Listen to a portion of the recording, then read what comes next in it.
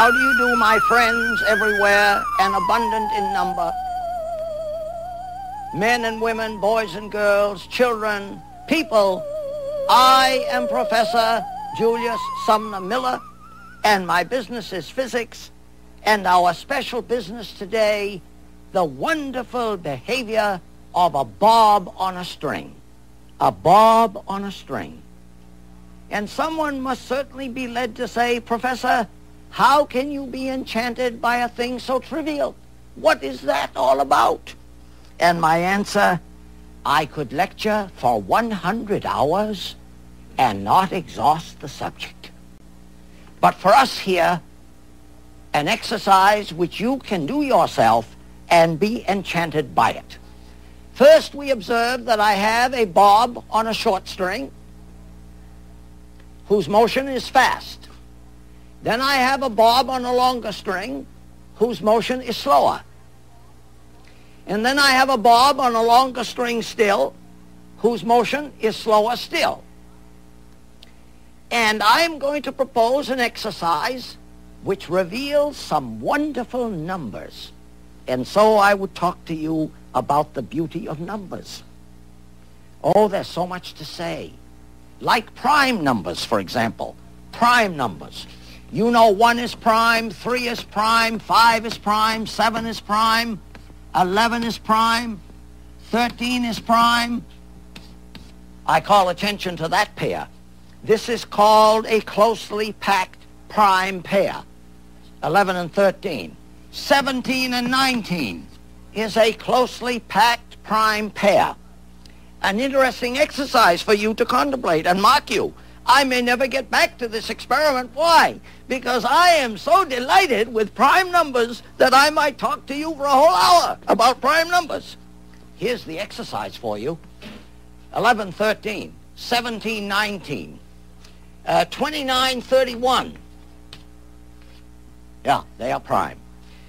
As we go higher in the number system, the occurrence of closely packed prime numbers gets less often. Question, do they run out? That's a good question. It has been a question for us for 2,000 years, since Euclid, and we have not the answer yet. Another thing, I left out the number 2. Notice all the prime numbers are odd numbers. Are there any even primes? Yes. 2 is the only one. You know what a prime number is? It has factors only itself and 1. So, I'll have to tell you on another program more about prime numbers, because I cannot really, in conscience clear, escape the talk about them. But here, short string and bob, longer, and here's what I want to have. I want to have 3 of these in the manner I show you, and I want them to be of very special lengths. I want this one to be 10 centimeters long, want this one to be 40 centimeters long, and I want that one to be 90. 10, 40, and 90 centimeters long. Then what am I going to do? With a clock, a stop clock, I am going to set one into motion and clock it. Let me clock, say, 20 vibrations. See, I start 0, 1, 2, 3, and so weiter, and so further. I clock 20 vibrations, the time for 20 oscillations. I clock 20 oscillations of this one. This one is 40 centimeters, and I clock 20 oscillations of that. This one is 90 centimeters long, and I clock 20 oscillations of that, and I write down the time. See, it'll be 0, 1, 2, 3, and so on. I clock 20.